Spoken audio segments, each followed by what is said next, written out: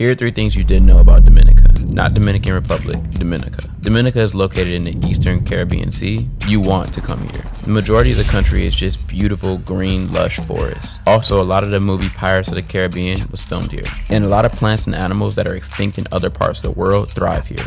They don't want a lot of tourists here, so they make it kind of hard for you to get in. And they have a lot of hot springs, amazing culture, festivals, and everything going on there.